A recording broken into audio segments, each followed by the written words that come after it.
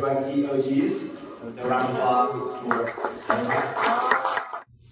All right, like Patrick said, I am one of the original OGs of OBTS, and the first time that we had this in Maui, like a month and a half ago, or a year and a half ago, give or take, I introduced a pattern of life utility called Apollo. So this is kind of a re-up on where it's gone and a little bit more of the Mac support side of it for this one.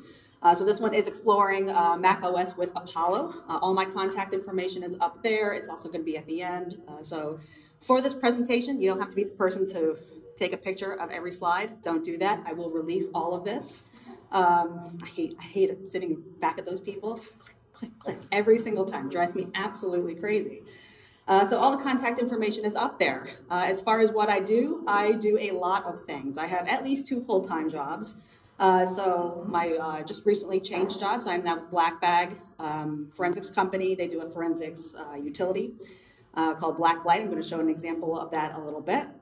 And I also do SANS instructing. So I'm sure there's at least 1 or 2 students in here. There always is for this particular class because I teach the Mac and iOS forensic and incident response class.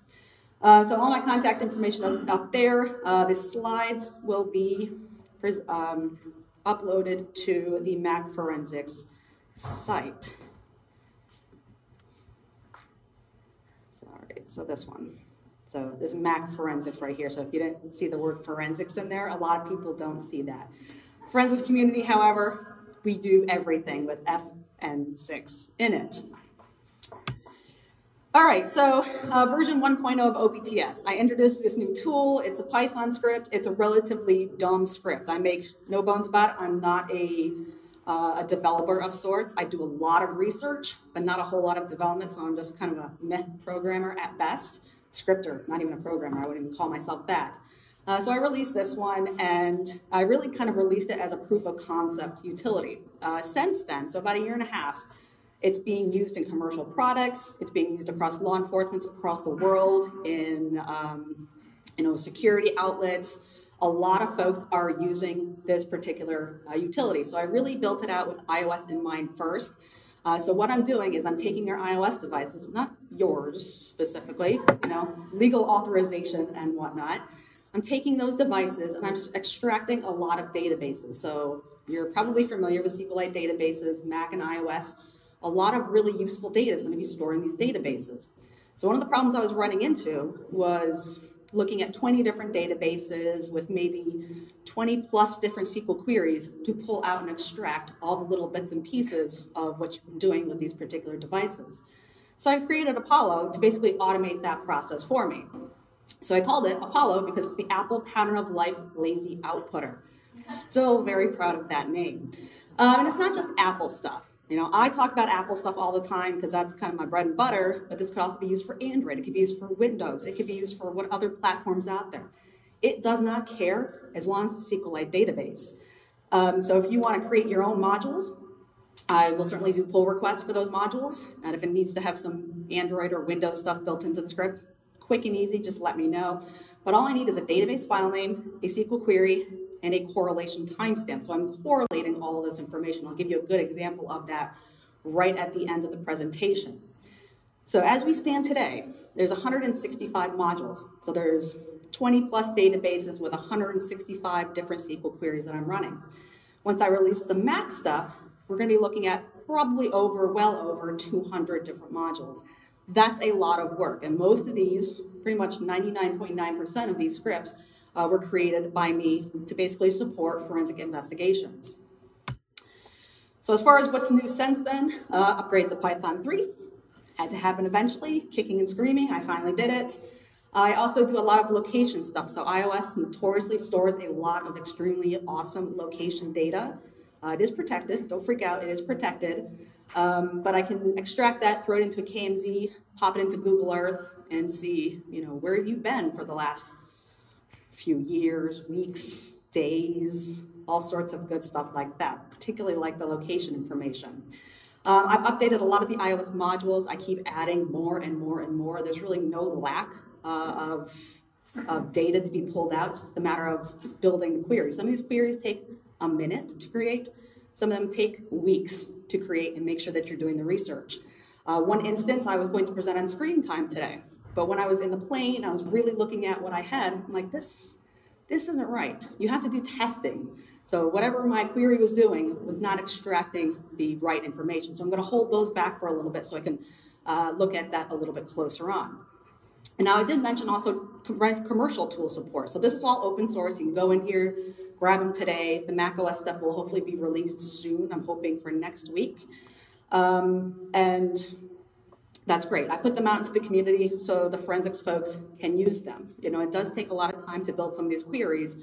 I am fortunate to do a lot of research, so I want to provide those to the community themselves.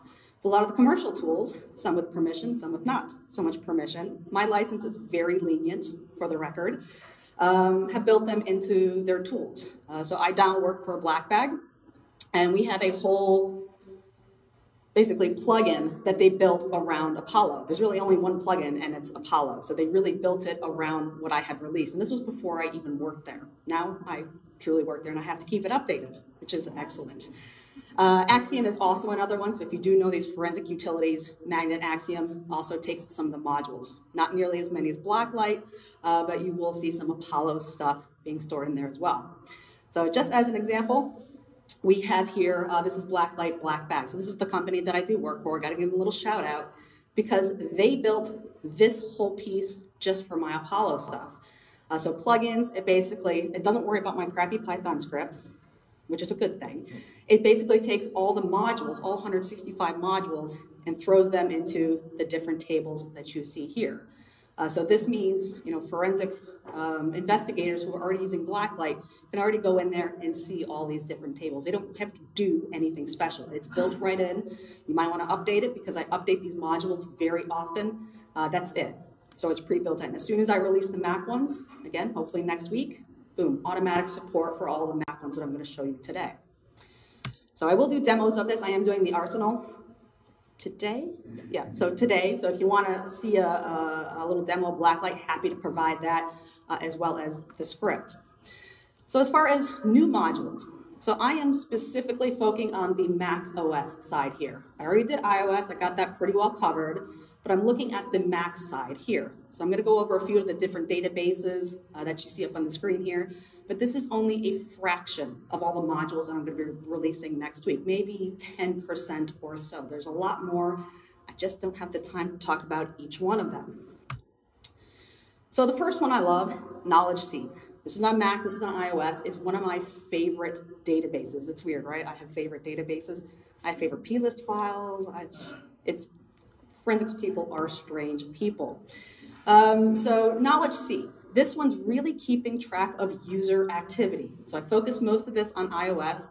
Want to focus a little bit on the Mac side as well. What is the user doing? Can I track what they're doing? You know, pattern of life, it's really just detailing what is happening with the user interaction. What are they doing? What is the system doing on as a whole? And I can get very, very specific information and a lot of different fragments, correlate those together to really tell the story of what happened on a particular device. So first things first, what application is being used from a particular user? So I have a few examples here. I actually want to make this a little bit larger.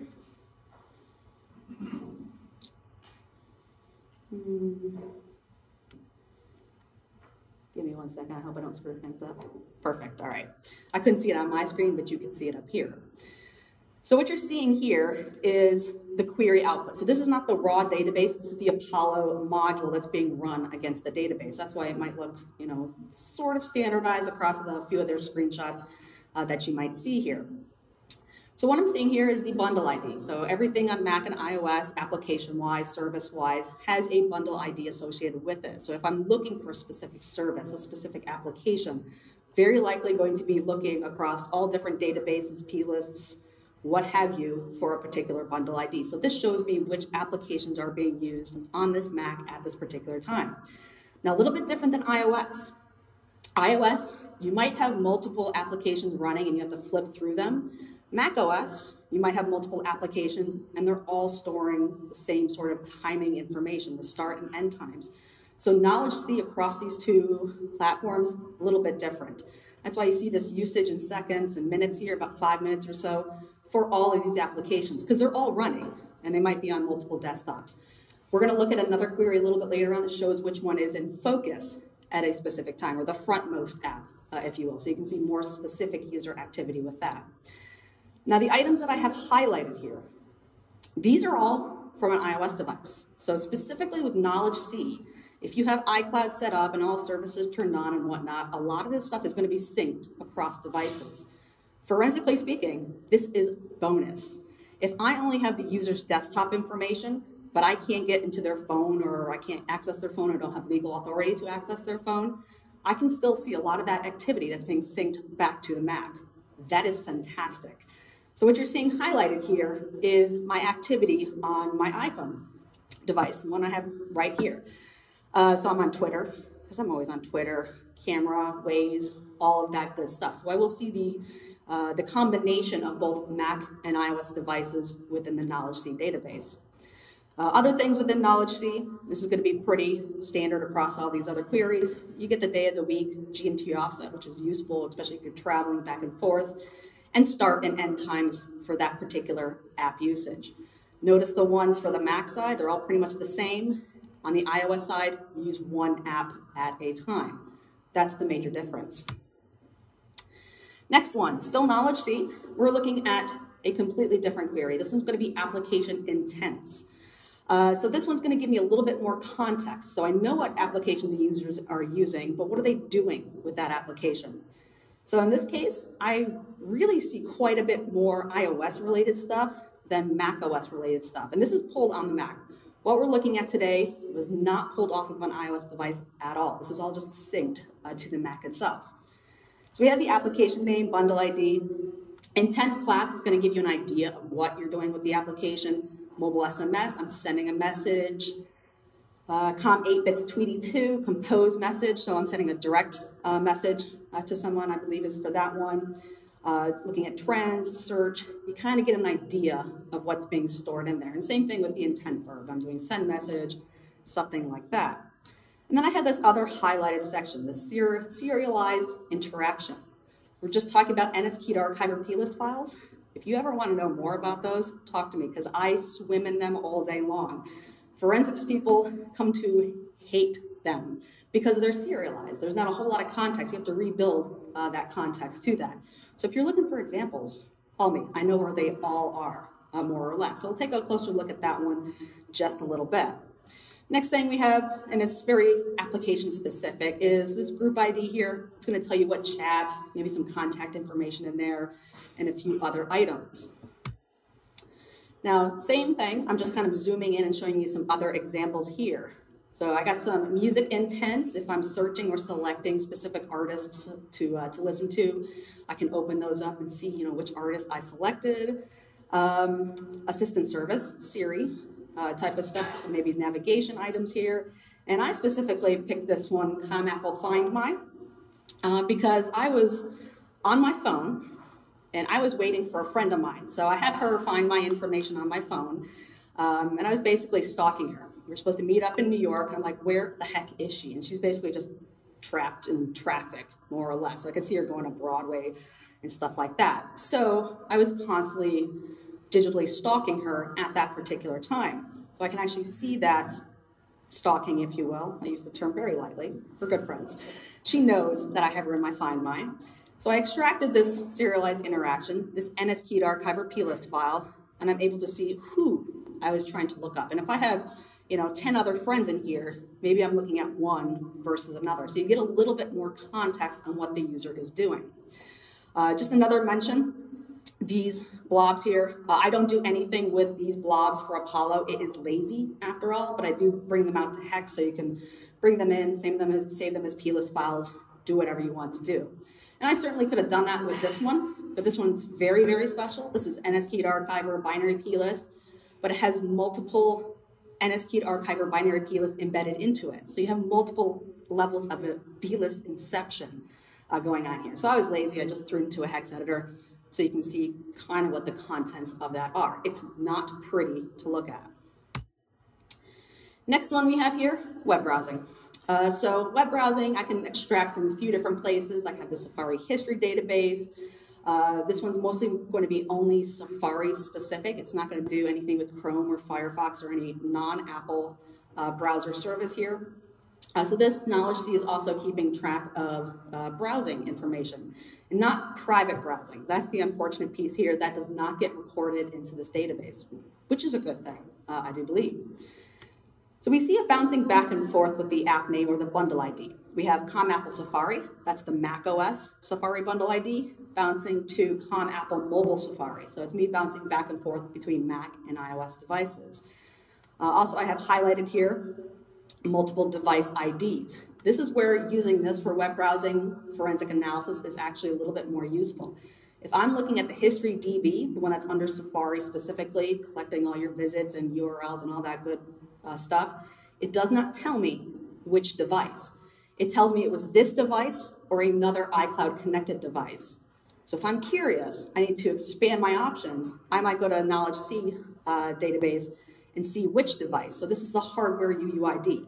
This 22801, this is my iPhone. This 55201, this is my iPad. So I can see myself browsing across different devices. So I get a little bit of bonus extra information in Knowledge C, which is fantastic. All right, what else? Other than that, we see the browsing, the timestamps, the URLs, all that good stuff.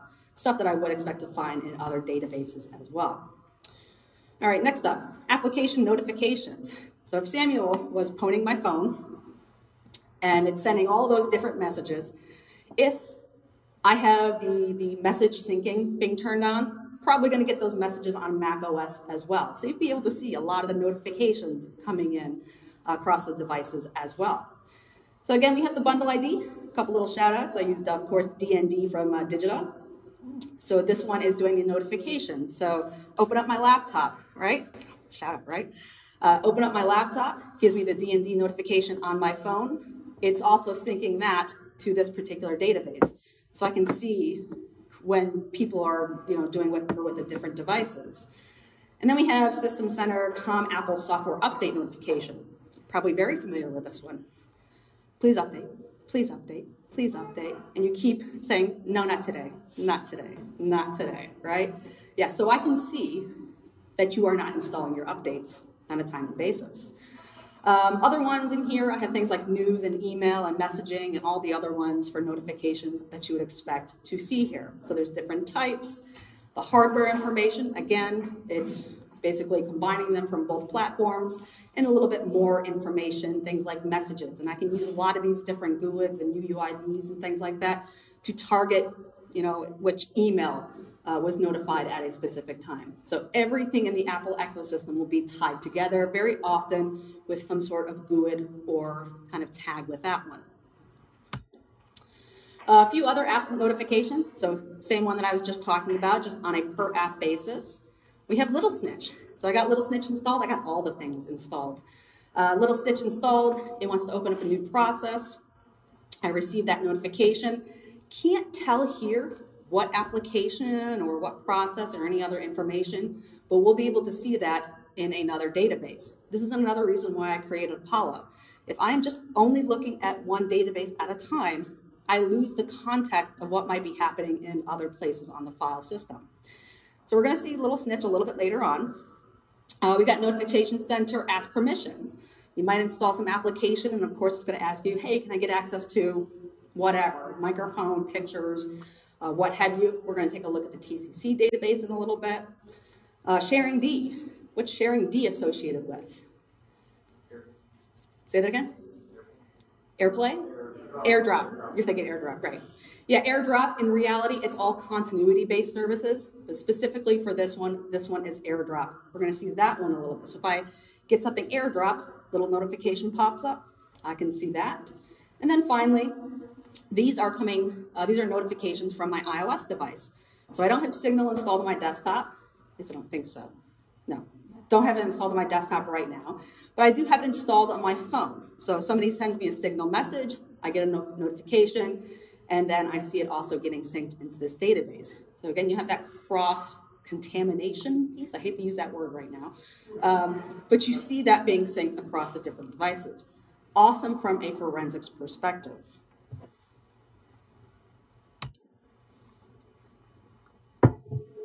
All right, and one more for Knowledge C, now playing. This is what's playing.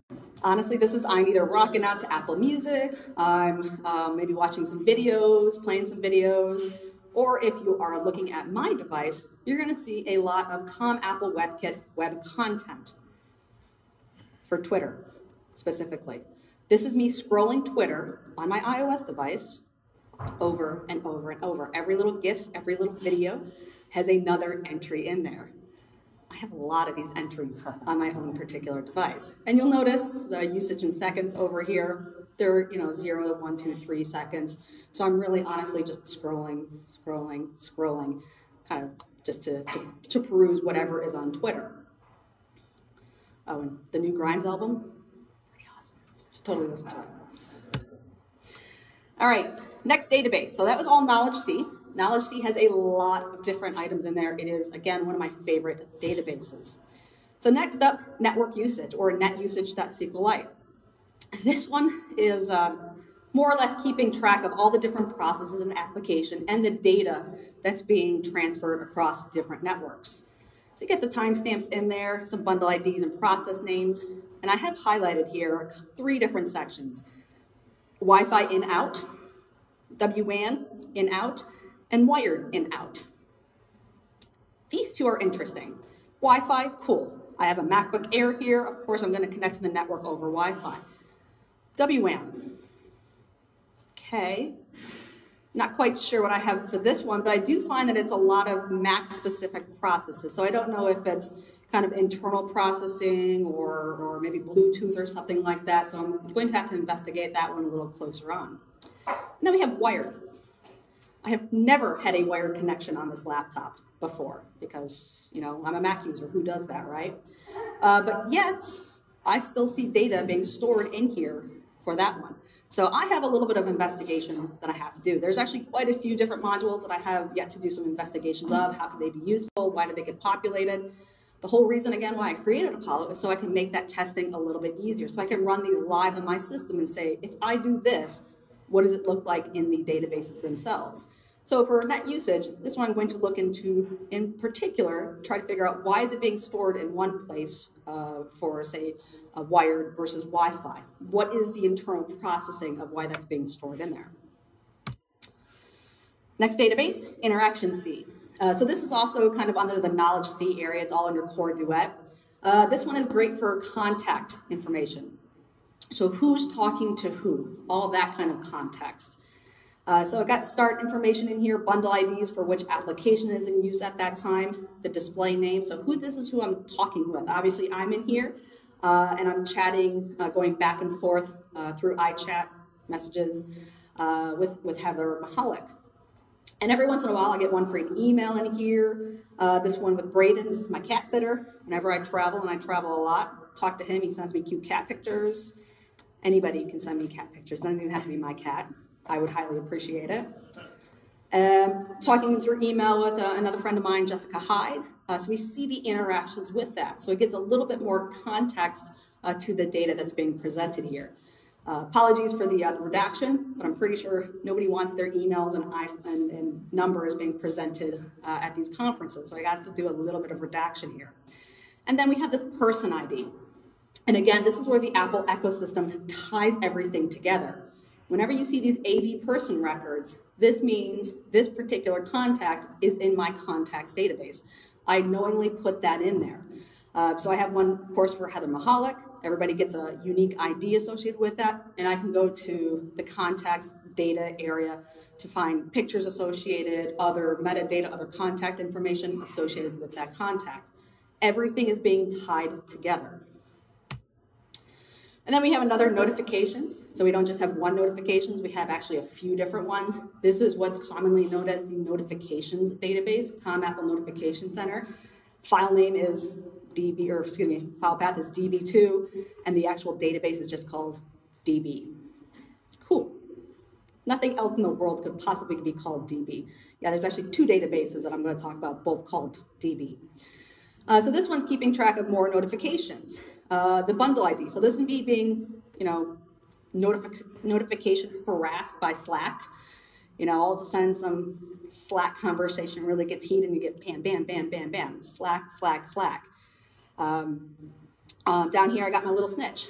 So I either ran a program or opened something and was calling out to some place.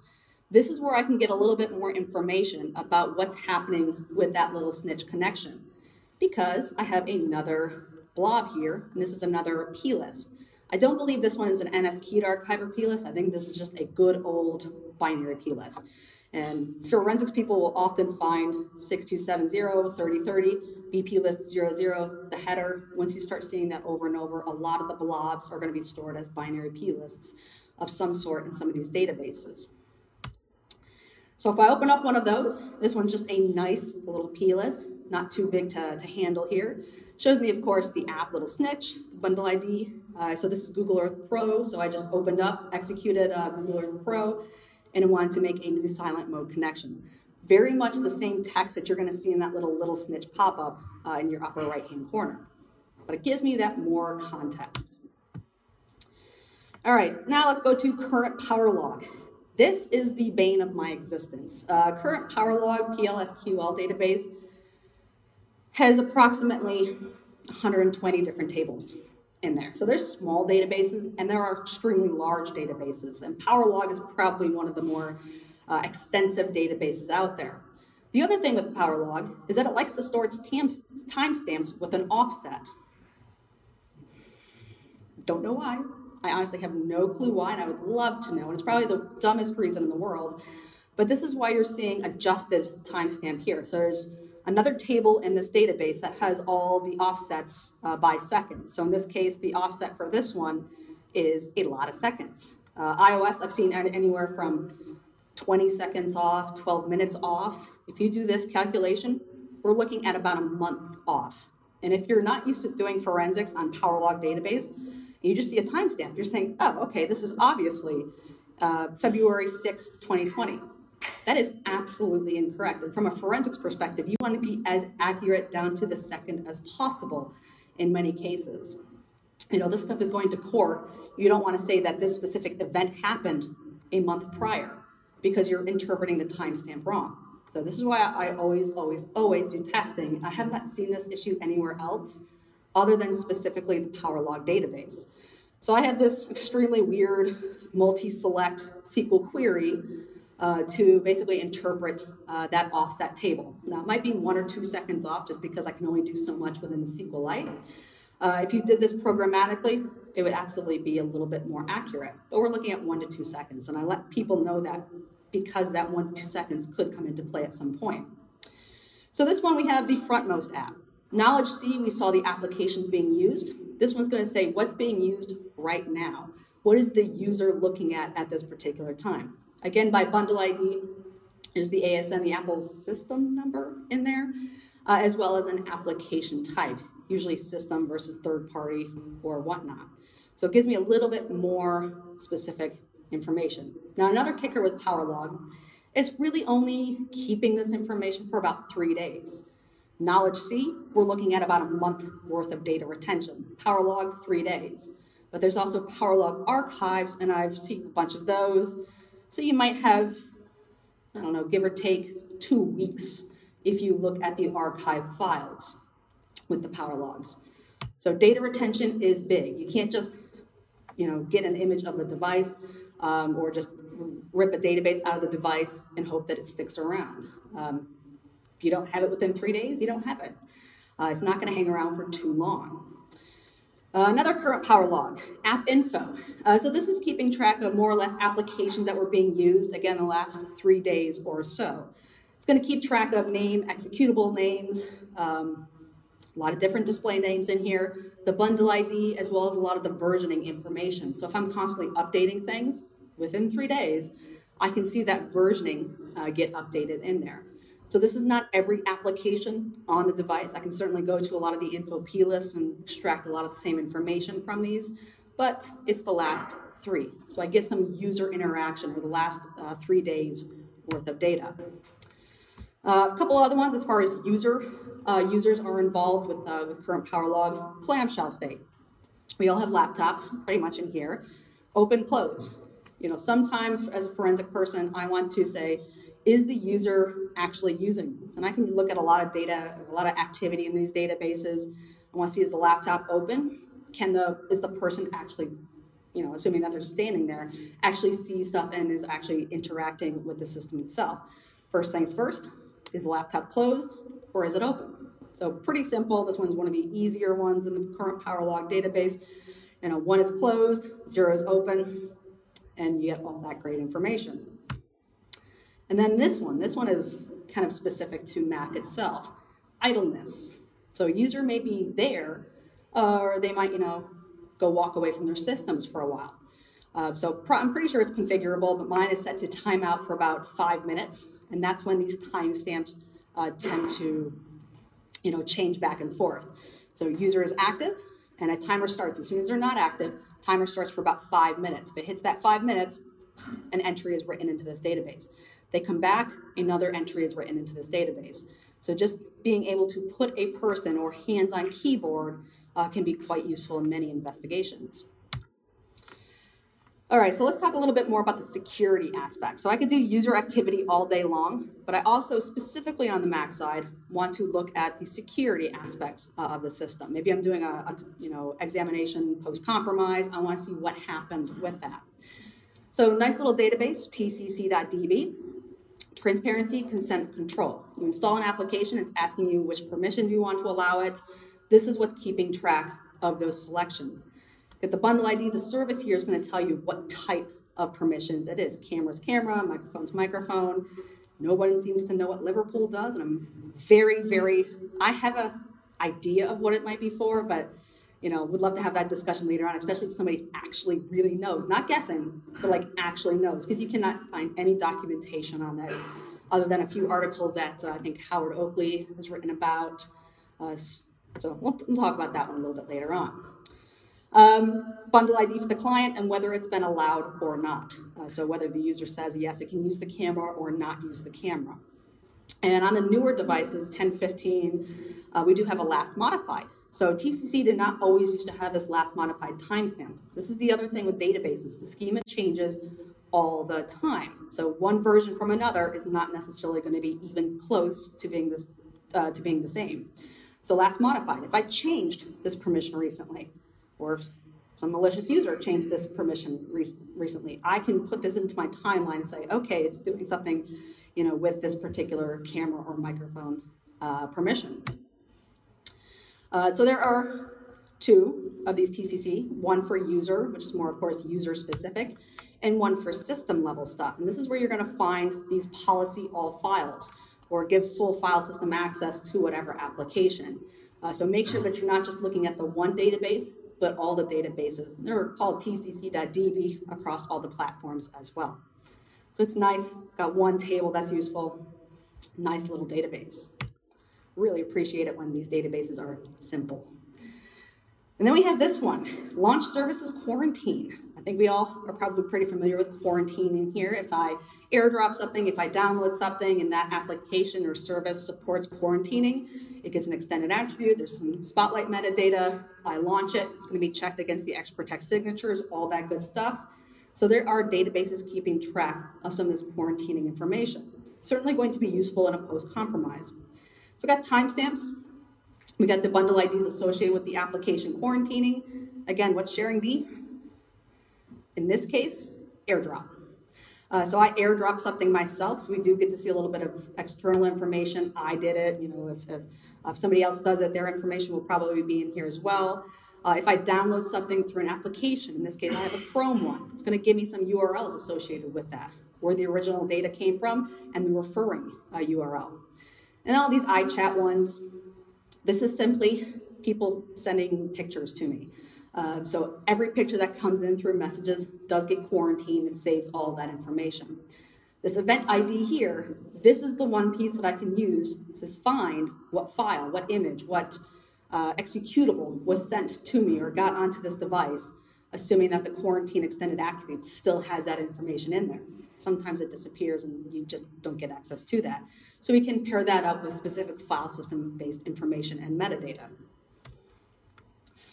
and a few other databases. So two more, and this is in the system policy configuration, kind of deep down into the file system here. It's called exec policy. This one I'm still certainly investigating, but I see a lot of signing information. I see applications being used in here, and the timestamps usually map up with the usage of these applications, whether this bundle is signed or not, whether it's actually a bundle ID or not, versioning, team identifiers, signing identifiers, CD hash information. This is only the first part of the query. There's a lot of stuff being stored in here. Second piece, executable hashes, so this is SHA-256 of the executable itself, timestamps from the executable, file sizes, library is used, responsible identifier is basically what kind of prompted to install this or use this, is valid and is quarantined. So a lot of different executable information being stored in here. So if you're looking for something in particular, this could very much be a good one to look at. So this is exec policy. It's called Executive Measurements version 2, as the table name is called. Next one is exec policy scan. Same database, different table. This one we're going to see some volume information. What volume was this file or executable or a bundle being stored on? Most of mine are APFS. We can see right here with the object ID is likely the inode number for this particular executable. And then we have a little random HFS one here. Folks are still using HFS, just not completely gone just yet. So again, bundle IDs, hashes, identifiers, all that good stuff. But I do want to take a look at this malware result one. Does one mean yes? I don't know. Pretty sure it's not, because otherwise I have a lot of malware on my system. Kind of one of those things, like I'm sure it's, was it checked against Xprotect or something like that? I don't know that for sure. I'm still investigating that, but would love to hear people's opinions. So still testing quite a lot of these. Then we have exec policy scan targets, very similar to kind of what we saw before. We get the path of the executable and the responsible path. I think this one's particularly interesting because if I'm in terminal, Apple terminal, and I'm running certain things, so of course I'm running checkra1n. Shout out to the jailbreakers and exploit developers. Thank you. I cannot do my job without you doing your job. So I really, really, really appreciate it. Thank you. I owe you all a beer. Just honestly, I can't thank you enough. I would hug you, but that would be weird and also contaminating. Also, I don't really hug, and that's not what I do. Yeah. So we got checkra1n here. Executed checkra1n from my for terminal application. Another one I have here, got OpenSSL because I installed iProxy, libiMobile device. I use that a lot for research. A few other ones, if I'm download something, goes to my default downloads directory, I execute it. It's going to be located in here as well. So you could see that. Are the users downloading things they shouldn't be downloading and executing them and just being like gatekeeper, whatever, I don't care, keep going, going, going. Nobody's ever done that, right? Yeah. Well, we can see that all in these databases. So I'll see the user infecting themselves because that's what people do.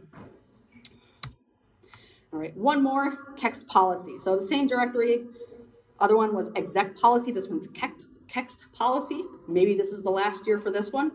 Don't know. This one's called text load history. It shows some of the kernel extensions that I have loaded. Not every single one of them, but some of them are in here. Quick shout out to Lulu. Thank you very much. Always got all the things running in here. And then we have one for OS X Fuse. So just to kind of give you an example of some of the ones in here. So if you're thinking you have a malicious kernel extension, hey, maybe take a look at this particular table. All right. So I know I only have a couple minutes. Oh, I'm over time. That's fine. 2 minutes. So why Apollo? I have all these different databases. I want to put them all together. So the whole point of it is correlating this across different devices. So I have this little contrived example here. I'm doing quality assurance research into syncs. Not really. I need a video for a presentation. I am in the bathroom. I'm doing QA on this thing. Got a great one. I send it over to my Mac via AirDrop, and then I open it, execute it, open it up, watch it before putting it into my super exciting sync QA presentation. This is a real bathroom that I went to down in Brisbane, Australia. If you notice that when I turn that, all the syncs turn on. Oh look, I could turn it on and off. Mysterious ghost syncs. Yeah, all right, so that's a 20-second video. Love it. So what do I see when I actually correlate all the Apollo stuff? So I'm making it real quick. All right, application usage, frontmost app, I'm using Sublime here. So different databases will record the same information. So one's coming from Knowledge C, one of these is coming from PowerLog. So doing my sync QA, I'm using Sublime. It's because I'm writing Apollo modules right now. So notification. I want to send that video to myself. When I do airdrop, it gives me a notification. Sarah wants to send you this sync video. Cool. It downloads. It gets quarantined because airdrop and sharing D supports the quarantining functionality. So I can see that in here as well as sharing D. And it's from me. More notifications. Switch to the applications. I want to play it. Apple QuickTime Player. More app usage. There's a lot of app usage in here. We got video ones. I didn't go over these specifically, but there's a lot of ones that show different video aspects of what's being played.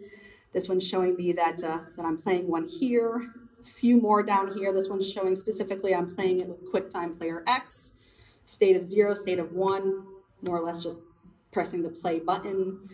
And then now playing here, these are coming from the Knowledge C. Notice that the timestamps are the same. These two entries really actually need to be flipped because I was watching this one. Where is it? Yeah, duration here is 19 seconds. And this is my QuickTime, so this is my sync video. And while I was doing this, I was listening to music before, Apple Music, music application, and it switched back and forth. So it stopped playing Apple Music, went to QuickTime, and then went back. And I was listening to Halsey at that time, some good pop. And that's that. So this is about, what, 1.5 to 2 minutes worth of activity. You can imagine combining all this on a whole system for, you know, maybe 4 weeks, plus some other information. Every database is different. You're going to get thousands and thousands of entries. I believe on my Mac system, when I ran Apollo last, it was probably about, I think it was 200 or 300,000 different events, which is very small compared to iOS devices, which can be in the millions.